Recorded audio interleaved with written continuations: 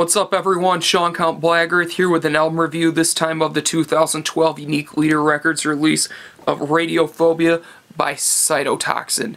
If you're not familiar with Cytotoxin, they are a technical death metal band hailing from Germany, and this is their second album. I have listened to their debut and I did have high expectations for this.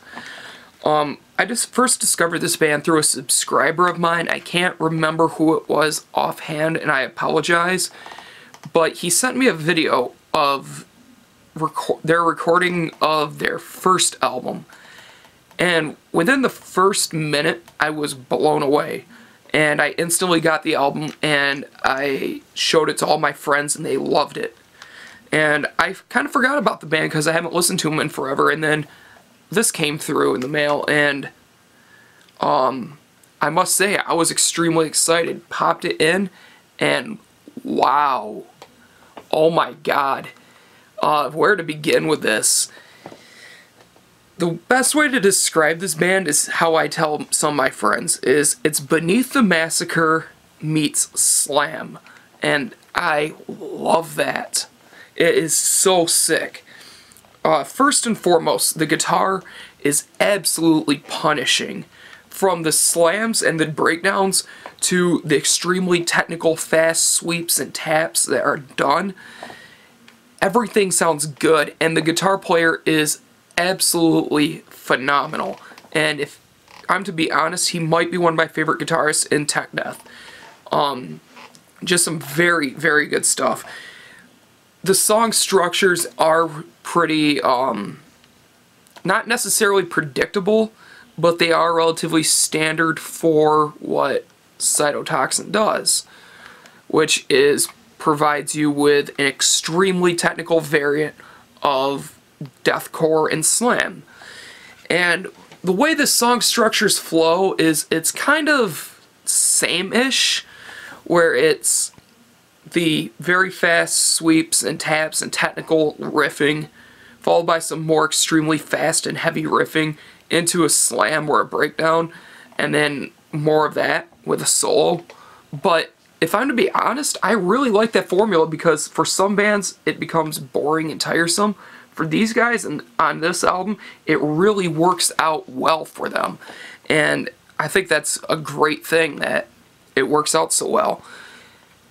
The guitar tone itself is very good, and it works great for every single range. There's nothing about the guitar tone itself that I think sounds bad. It's a very good balanced medium for the heavy parts and for the extremely technical parts. One of my favorite things about the guitars on here, and if I'm to be honest, is actually like the slams and the breakdowns, because some of them are some of the heaviest things I've ever heard, like the Red Forest. It has a pan into a breakdown that just blew my mind the first time I heard it. I was just sitting here in my room listening to it, and my jaw just hit the floor, and I just had to rewind it to hear that part again. It is so disgusting, and you'll find moments like that on this entire record where you're just like, I can't believe this band is this brutal, and this punishing, and this awesome. I love this album. The bass tone, it's a little flat for my particular taste, but in the end it does sound good, and it sounds good for what they're going for, and it makes sense, which is a extremely technical sort of sound, because they're a technical death metal band. It makes sense for the music, and I can't really hate it because they're playing what this genre is. So I think the bass, I would personally like to see a little bit more thickness in the bass tone, but what the bassist is doing is great, and maybe a little thickness would actually make it kind of muddy sounding, so I could be wrong. Drum-wise, amazing, amazing stuff. Trigger drums are extremely hit or miss for me, like the Rings of Saturn album, the new one, I can't handle the snare. This, on the other hand, it sounds amazing. During gravities, it's not annoying. During blasts, it sounds good. During the regular hits and, like, let's say the breakdowns or whatever, it's a very punchy snare, and I like to hear a good punch in the snare, and this provides that. The drums, like with the kicks and stuff, very, very good. Very unique patterns, I must say. One of the things that really impressed me about the breakdowns and the slams were the patterns that they used.